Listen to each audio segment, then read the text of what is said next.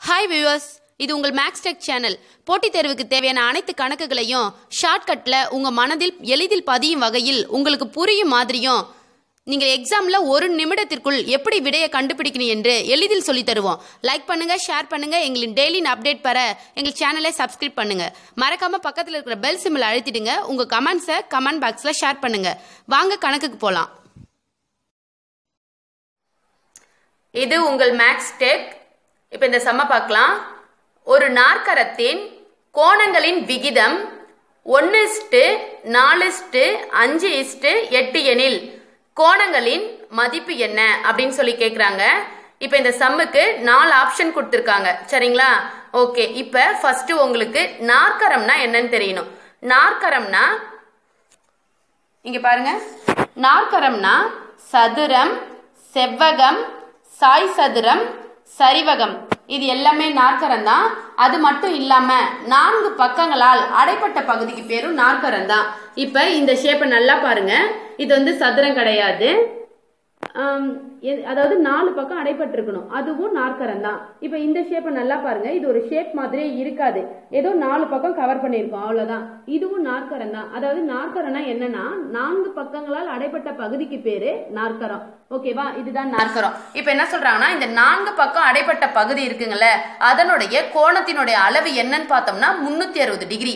அது செவ்வகமா இருந்தாலும் சரி, சதுரமா இருந்தாலும் சரி, சாய் சதுரமா இருந்தாலும் சரி, சரிவகமா இருந்தாலும் சரி, அந்த 4 கார்னர் இருக்குங்களா, மூளை, அதனுடைய மொத்த கோணத்தின் மதிப்பு 360 டிகிரி. இப்ப என்னன்னா இந்த கணக்குல வந்து ஒரு நிமிஷம் எழுதுறேன் பாருங்க. மொத்த கோணத்தின் மதிப்பு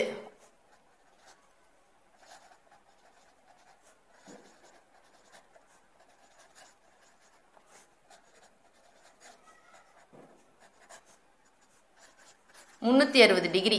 இப்ப இந்த 360 டிகிரிய இவங்க 1:4:5:8 சொல்லி பிரிச்சிருக்காங்க, அவ்வளவுதான். இப்ப அந்த 360 டிகிரியில இந்த ஒரு பங்குக்கு எவ்வளவு போகுது கோணம், இந்த 4 பங்குக்கு எவ்வளவு கோணம் போகுது, 5 பங்குக்கு எவ்வளவு கோணம், 8 பங்குக்கு எவ்வளவு கோணம் அப்படின்னு சொல்லி பிரிச்சு எழுதுறது தான் கணக்கு. இப்ப நமக்கு இந்த 360 டிகிரி இருக்குல்ல, ரொம்ப ஈஸி. இந்த நம்பர் எல்லாத்தையும் ஆட் பண்ணிக்கங்க. ஆட் பண்ணீங்கன்னா இங்க பாருங்க, 4 கூட 1 ஆட் பண்ணீங்கன்னா 5, 5 ஆட் பண்ணீங்கன்னா 10, 10 கூட 8 ஆட் பண்ணீங்கன்னா 18, மொத்தமா 18. சரிங்களா? 1 + 4 + 5 + 8 இது எல்லாத்தையும் ஆட் பண்ணீங்கன்னா சொன்னா 18 வருது. இந்த 360 டிகிரியில இந்த 18 பங்கா பிரிச்சிருக்காங்க. இந்த 360 டிகிரி என்ன பண்றாங்க, 18 பங்கா பிரிச்சிருக்காங்க. அதனால 18ஆல டிவைட் பண்ணீங்கன்னா அப்படியே அடிங்க. ஒரு 18 18 ஈர் 18 36. அப்பனா ஒரு டிகிரின்னு சொல்றது, ஒரு பங்குன்னு சொல்றது 20 டிகிரி. ஒரு பங்குனா எவ்வளவு? 20 டிகிரி. அப்பனா ஒரு பங்குனா இங்க என்னது? 20 டிகிரி. எதுல 20 இருக்கோ அது ஆன்சர் டிக் பண்ணிடுங்க, அவ்வளவுதான். நீங்க ரொம்ப தூரம் போட்டுட்டு இருக்கணும்லாம் அவசியம் கிடையாது. ஆனா நான் உங்களுக்கு கணக்க ஃபுல்லா சொல்றேன். இங்க ஒரு பங்குன்னு சொல்றது என்னது? 20 டிகிரி. எடுத்தோன்னே டக்குன்னு இருக்குல்ல, டக்குன்னு ஆன்சர் டிக் பண்ணிடுங்க, அவ்வளவுதான். இங்க பாருங்க, 1ன்னு சொல்றது என்னது? அந்த நம்பரால மல்டிபிள் பண்ணிக்கிட்டேதான். 20 டிகிரியால மல்டிபிள் பண்ணீங்கன்னா 20ன்னு வரப்போகுது. அடுத்தது 4 பங்கு, 4 பங்கு இன்ட்டு ஒரு பங்குன்னு சொன்னா 20 டிகிரி. அதே மாதிரி 4 பங்கு 20 டிகிரி எவ்வளோன்னா கேட்டா 80 டிகிரி.